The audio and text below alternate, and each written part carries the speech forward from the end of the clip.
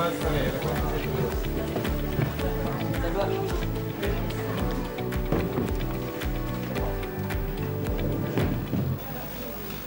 waiting to put down the blinds. Okay. I think it's pretty uncomfortable in those situations. I think that the best equipment we had were the boots. I mean, the boots were just exceptional things. Not perfect, and we often had to fix them. But these are pretty good boots. The worst equipment we had was finding a sort of a middle range glove. We had some amazing, where are the big gloves? These big gloves we had were just, these are about as good a glove as you can get for when you're just sort of sitting in the camp and you need to stay warm. But the moment you have to do something, the moment you have to sort of get your camera out or you need to fix a ski pole, they're useless. These gloves we were given, I mean, these you can buy in any shop. They're hardly anything special. So what we really suffered was sort of a high-tech glove that you can actually do things with. I know. Yeah, it's like really basic things like just sort of campsite maintenance. It's common sense things, but it's amazing, you know, the common sense doesn't come until very late on in the race. So you know, we learned things, but also just to, how did these work when it was that kind of temperature? the sleeping bags were great, but of course, you know, this is good to down to about minus 100 degrees, Okay. and you get very hot in it at night sometimes and sweat. So amazing, and you would know this here, we would actually have these on top of our sleds on sunny days because it's such a dry environment, and it would dry out. Or it would go icy and then you'd shake it and it would break out. But the worst thing, of course, is a wet sleeping bag in the cold. It just turns into an ice box. How many nights in tent? 6 weeks. 6 weeks. Okay. Oh yes. Yeah. And when we were in Sweden, we used this because we didn't have to worry about the battery, and of course it was dark most of the time at Christmas, and so we'd wind it. Okay. And this was the only light we had in our tent. And so they unfortunately have to wind for about 10 or so minutes, and you get not the greatest light, but it was enough. Okay. But the other thing we had was, you know, because we were pushing our bodies to the extreme, and you know, people can get in a lot of danger and trouble doing these things. We had like little silly things just to keep us happy at the end of the day. And this was a book that our friends in England had put together for us, and you know, one person here is giving us as a weather forecast for the Caribbean, 30 degrees, sunny all day, and every day we'd read a different page of the book, and it was just sort of, and we would actually, this sounds crazy now because now we want to go home and watch Heroes on TV, but in this case, you know, we just want to read one page. It was the most exciting part of the day, reading this one page of the book. We were very strict. It was only one page per day. Yeah, and we'd get in arguments about who would get to read it each day.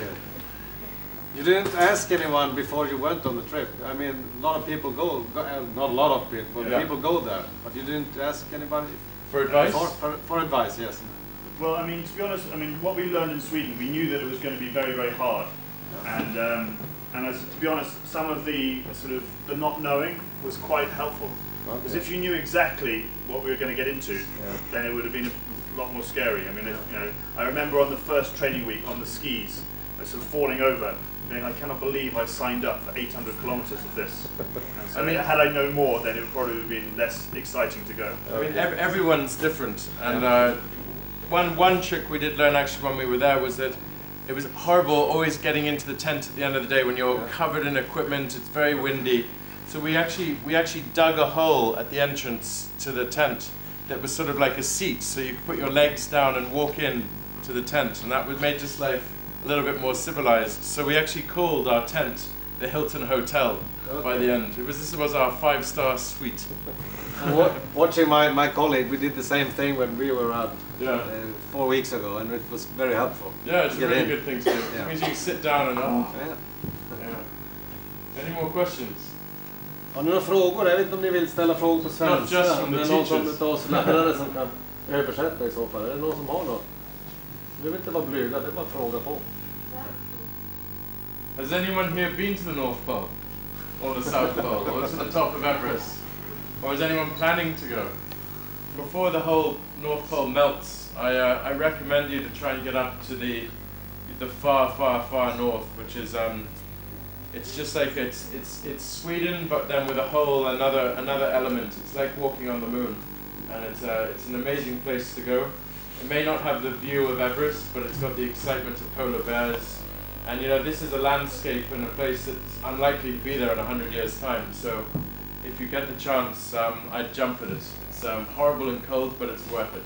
And every time you're probably the only people to have walked on it, because obviously it melts every summer.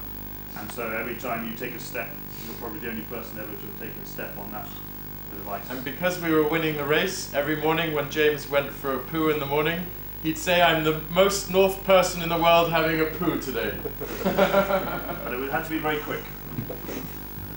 But thank you very much for coming today. Yes, thank you very much.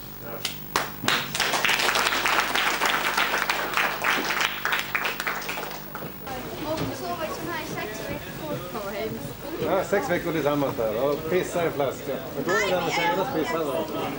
Ja.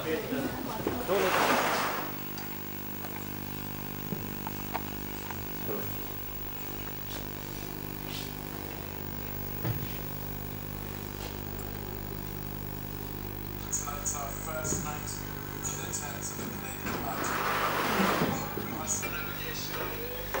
This is our Arctic wolf. We have a quote from Shakespeare. This is where you come from.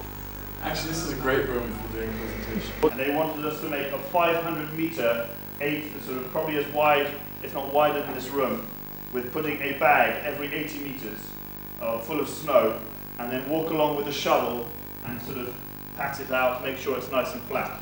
And we did this, and when they came in, the wind had changed, and they said, "Oh, rubbish, we'll use our own one."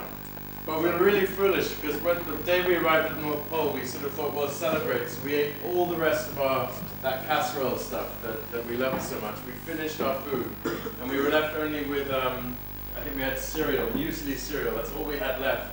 So the weather changed, and then there was a big blizzard, and they said, "Sorry, the plane won't come for another 2 days." And we realized, "God, we've got no food." So we were there at the North Pole, and we were going to the other competitors as they arrived at the North Pole and begging for food. So we lost a lot of weight in the last 2 days at the North Pole.